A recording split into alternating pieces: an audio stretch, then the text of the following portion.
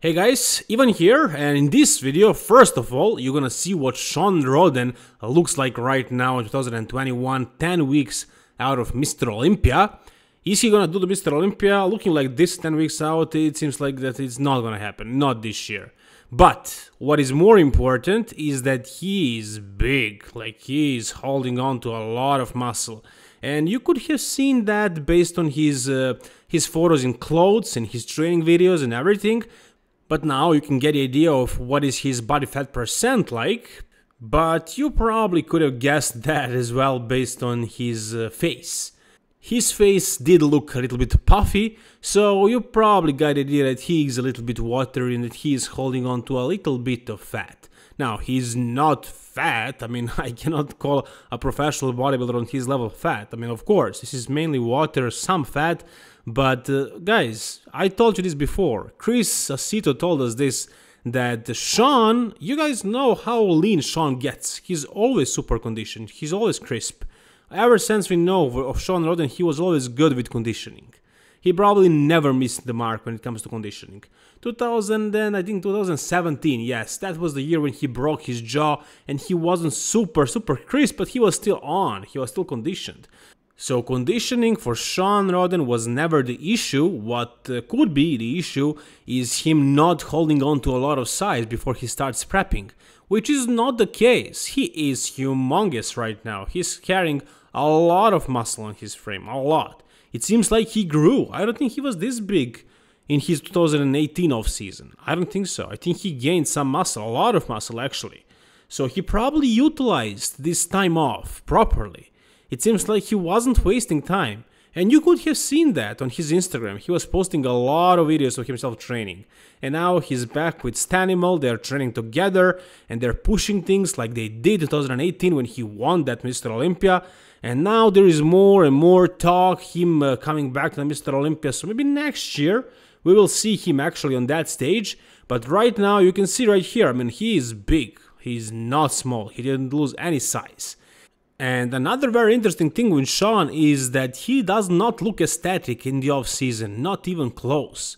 There are bodybuilders who look quite aesthetic in the off-season. For example, I don't know, Flex Lewis. Phil Heath tends to look probably the same, just a little bit less separated. So many guys, really, a lot of them do look pretty good in the off-season.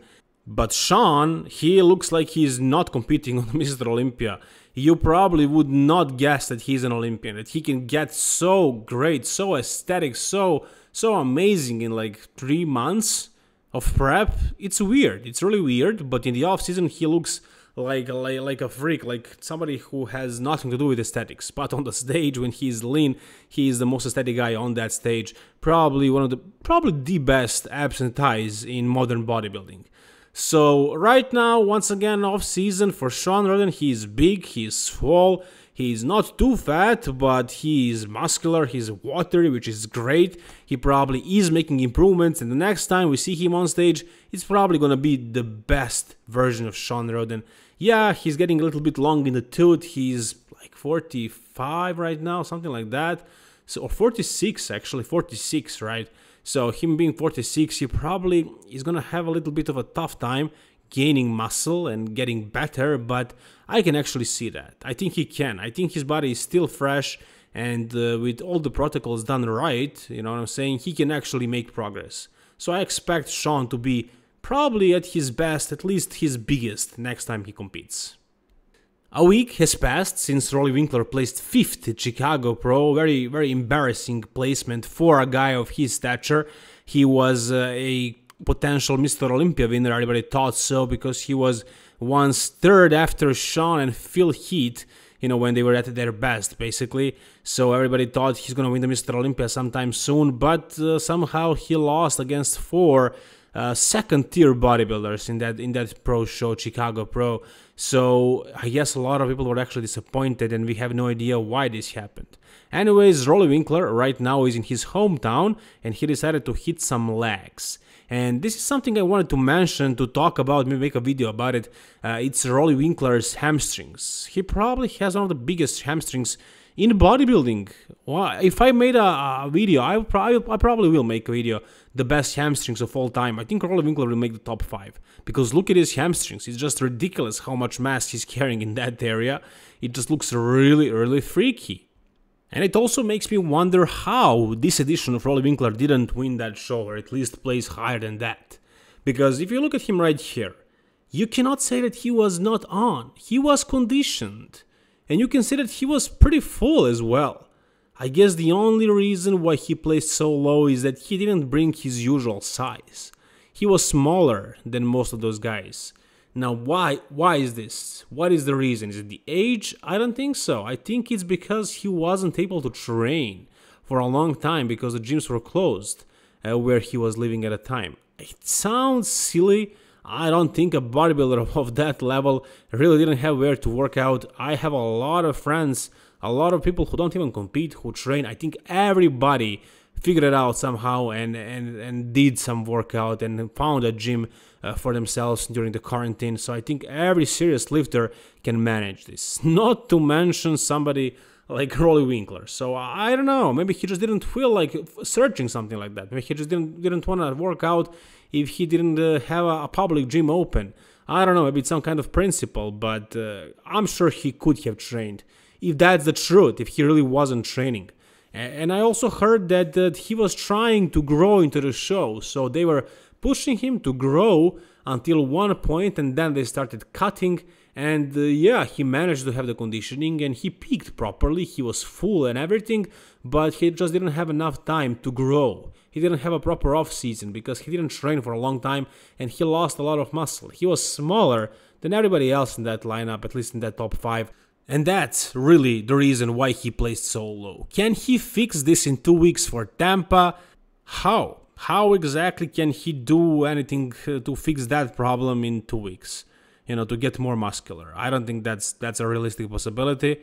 I don't think he's gonna do it. I think he's gonna be probably the same, if not worse, actually. Because how many times in a year can you actually peak?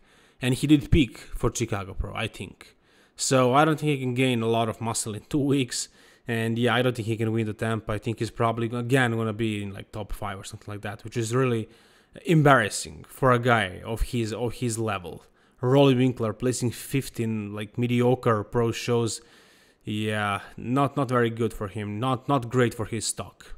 Maybe he should hang it this year and have a good off-season and actually grow and bring the mass that Roelly is known for. He is known as the mass monster of modern bodybuilding. Him, Big Ramy, those guys are the mass monsters, and Roelly is one of them, at least was. And I'm sure he can be again if he actually does an off-season, a proper off-season. This way, can he qualify for the Mr. Olympia? I doubt it. Though we can rest assured that James Hollingshead is coming to the Mr. Olympia. He qualified last year. He was also qualified for the last year's Mr. Olympia, but he decided not to do that one, to focus, to do an off-season, a proper off-season, and to come in bigger. And that's exactly what he did. Look at this guy right now.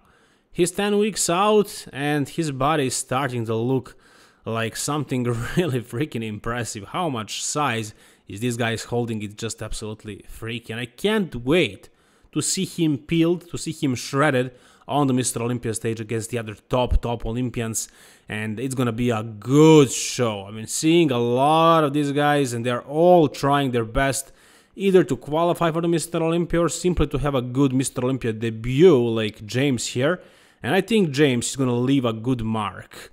Even though it's his debut, I think he has a good chance of cracking the top 6, top 5. I think that can happen. It depends on how well he peaks, because he probably has all the tools necessary to do something like that. He has the size, he has the symmetry, he can bring the conditioning.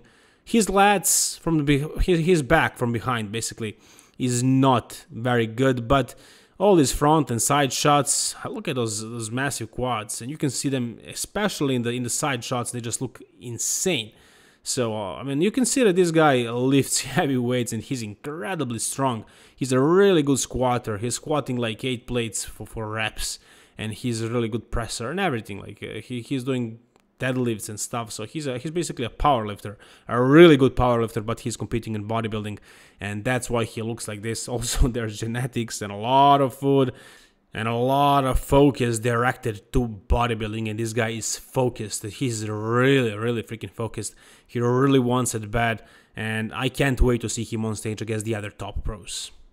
But before that, in 2 weeks, we're gonna see a classic physique competitor, Logan Franklin.